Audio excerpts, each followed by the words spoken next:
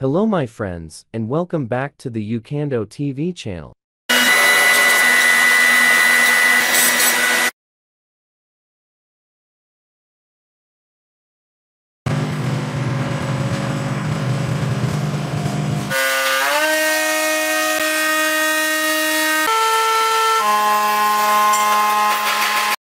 The first step in the process is the use of a magnet lifter. This machine is responsible for lifting the steel coils and moving them to the next stage of the production line. After the steel coils are lifted, they are transported to the edge milling machine. This machine is used to remove the burrs and smooth out the edges of the coils. It helps in achieving precise dimensions and prepares the coils for the subsequent steps. The pre-bender machine is used to pre-bend the edges of the steel coils. This process helps in forming the shape of the pipe and ensures that the edges are ready for the next stage of the manufacturing process.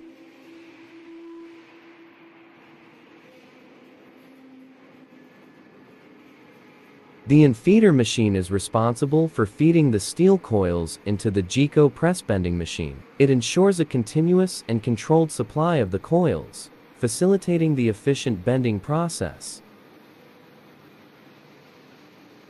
The GECO press bending machine is a crucial step in the manufacturing process. It bends the steel coils into the desired shape of the pipe. The machine uses hydraulic pressure to form the steel coils into a J shape, then into a C shape, and finally into an O shape.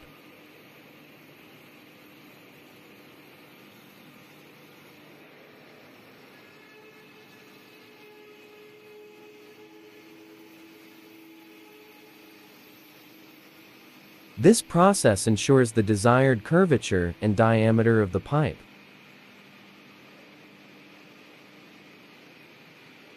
Turning transfer car. Once the steel coils are bent, they are transferred to the turning transfer car. This car rotates the bent coils and prepares them for the next steps of the process. The tack welding machine is used to temporarily weld the edges of the bent coils together. This welding is not the final weld, but it holds the shape of the pipe during subsequent processes.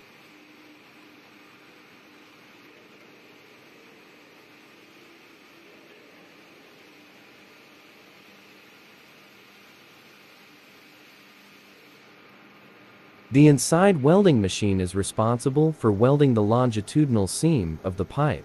It uses a welding process to join the edges of the bent coils together, ensuring a strong and secure bond. After the inside welding is completed, the back bead cutting machine removes excess welding material and creates a smooth and consistent inner surface of the pipe. This step helps to improve the overall quality and appearance of the pipe. The outside welding machine is used to weld the external surface of the pipe. It applies the welding process to join the edges of the bent coils on the outer surface, creating a continuous and strong weld.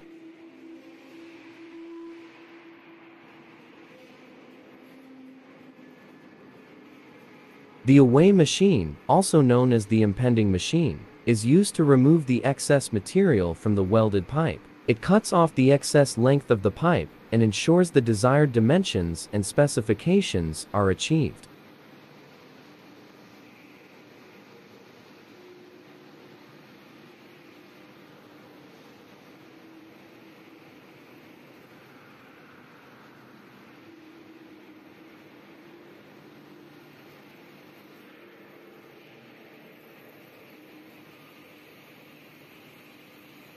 The end-facing machine is responsible for trimming and squaring the ends of the pipe. It ensures that the ends are perfectly flat and perpendicular to the pipe's axis. After the pipes are trimmed, a washing device may be used to clean the pipes. This helps to remove any contaminants or debris on the surface, ensuring a clean and smooth finish.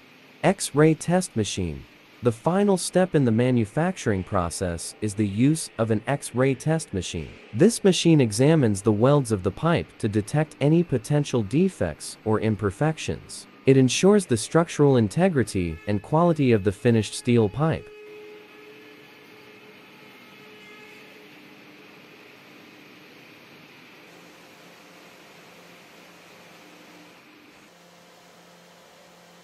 The first step in the manufacturing process is the creation of the shovel's blank.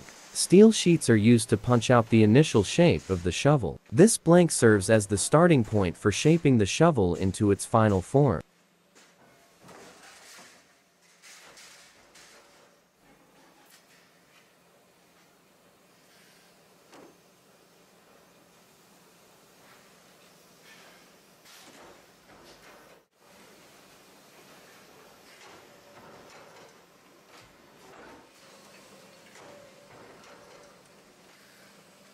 Once the blank is ready, it undergoes a series of transformative steps. Initially, the blank is heated to make it more malleable. This heat treatment allows for easier shaping of the steel.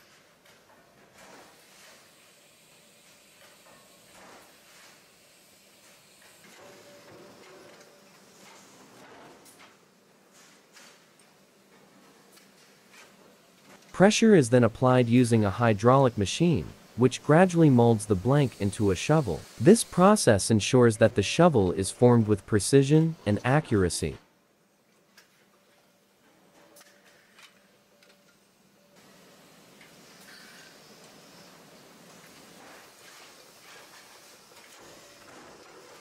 After the pressing stage, the freshly formed shovel is immersed in water. This quenching process helps to temper the steel, enhancing its strength and durability. It also aids in stabilizing the structure of the shovel, making it more resistant to wear and tear. With the shovel portion of the shovel now complete, the focus turns to the surface finishing. The shovel plate undergoes sandblasting, which involves the use of fine abrasive particles propelled at high speeds to remove any impurities or irregularities on the surface. Following sandblasting, the shovel plate is varnished. This protective coating not only enhances the shovel's appearance, but also provides resistance against corrosion and moisture. The varnish acts as a barrier, safeguarding the shovel from environmental factors that could potentially degrade its quality over time.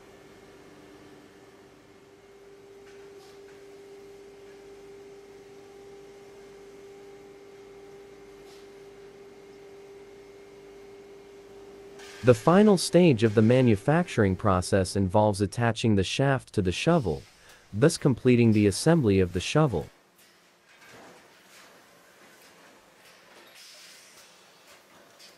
The shaft, made of solid wooden material, is firmly attached to the shovel, ensuring a strong and reliable connection. This step requires precision and attention to detail to guarantee that the shovel is properly aligned and structurally sound. The first step in the concrete pipe production process is to create a steel cage that reinforces the pipe. A cage welding machine is utilized to produce the cage, which consists of a series of steel bars welded together to form a cylindrical structure. This cage provides strength and stability to the concrete pipe. Once the steel cage is ready, the next step is to position the mold into the excavation hole.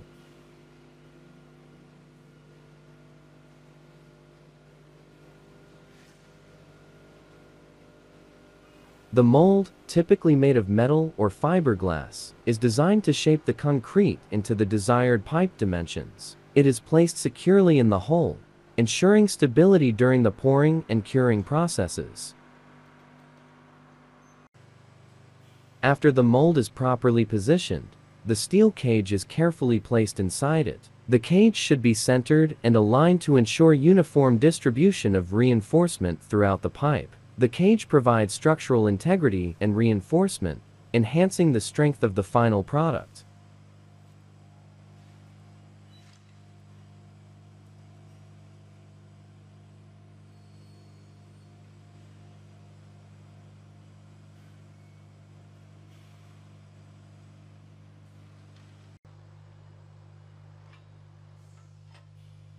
To ensure proper compaction and uniform distribution of the concrete, core vibration is applied.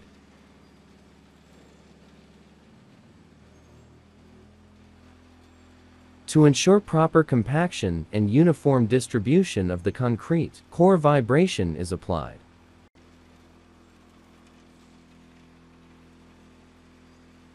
After the concrete is properly compacted, the mold is pressed and fixed in position.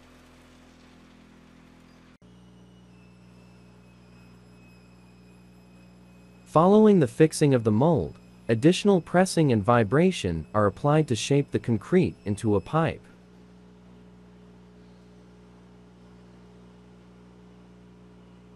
This process helps eliminate any remaining air voids, ensuring the integrity and durability of the final product. The pressing and vibration actions also aid in achieving a smooth inner surface of the pipe.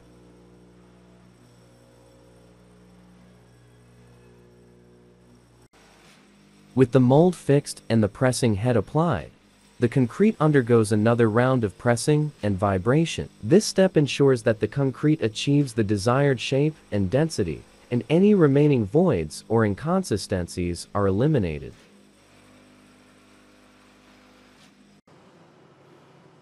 Once the concrete has been properly compacted and shaped, the pressing head is removed from the top of the mold. This step allows for easier extraction of the mold from the hole and the subsequent demolding of the concrete pipe. After removing the pressing head, the mold containing the freshly formed concrete pipe is carefully lifted out of the hole. Special equipment, such as cranes or forklifts, may be used to safely extract the mold without causing any damage to the pipe.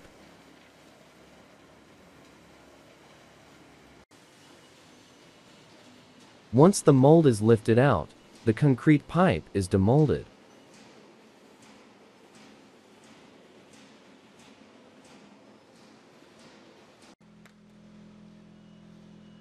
Demolding is a critical step in the concrete pipe manufacturing process. After the mold is lifted out of the hole, the concrete pipe is carefully separated from the mold.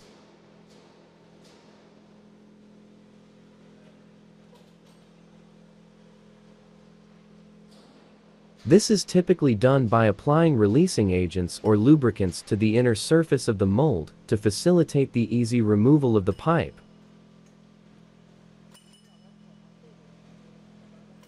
Demolding requires precision and care to avoid any damage to the freshly formed concrete pipe. Specialized tools and equipment, such as hydraulic or mechanical demolding systems, may be used to safely extract the pipe from the mold.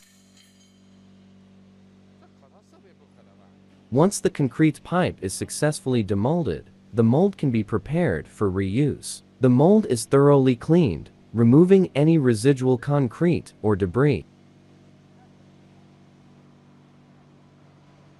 It is inspected for any signs of wear or damage, and necessary repairs or maintenance are carried out. The mold is then ready to be used again in the production of additional concrete pipes.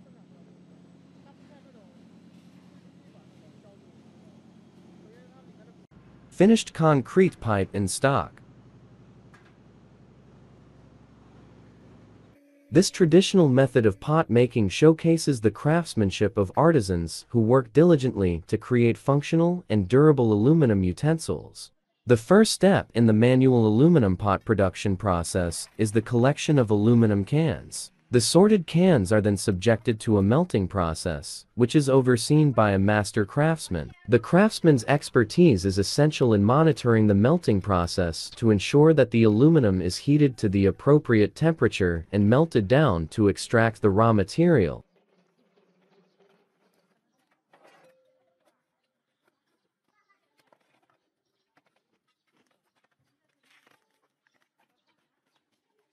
After preparing the mold, the molten aluminum is poured into the mold. The mold has a hole in the middle, which will form the cavity of the pot. When aluminum is poured, it flows into the mold, filling the cavity and forming the desired pot shape. The master craftsman closely monitors the process, ensuring that the molten aluminum is poured evenly and smoothly into the mold.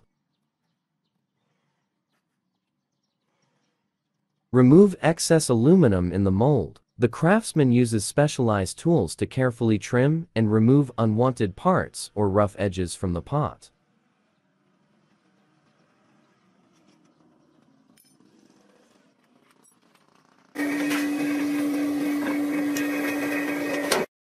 The first step involves preparing the pan's body, which is made of stainless steel 1810, a high-quality material known for its durability and corrosion resistance. The steel is carefully shaped into a rounded form, similar to the shape of a frying pan. Once the pan body is formed, it undergoes a process to create a non-stick surface. This is achieved by applying a special non-stick coating. Made of Teflon, the non-stick coating prevents food from sticking to the surface, making cooking and cleaning easier. Diameter ranging from 12 to 40 centimeters, Lacor Menajein offers frying pans in a variety of sizes to cater to different cooking requirements. After applying the non-stick coating, the exterior surface of the frying pan is sandblasted. Sandblasting involves propelling fine particles at high speed onto the surface, resulting in a textured finish.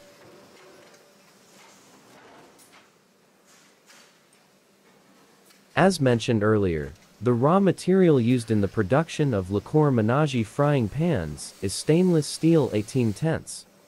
To add a touch of color and style, the frying pan's exterior is painted using food-safe paint. The painting process is done meticulously, ensuring an attractive finish that complements the pan's design. After painting, the frying pans go through a drying process to ensure that the paint adheres properly and becomes resistant to chipping or peeling. In addition to traditional non-stick coatings, some frying pans from Lacor Menajein feature a ceramic non-stick surface. Once the non-stick coating, whether traditional or ceramic, is applied, the frying pans undergo a curing process. Finally, the handle of the frying pan is securely attached using rivets. This ensures a strong and durable connection between the pan body and the handle, allowing for safe and convenient handling during cooking.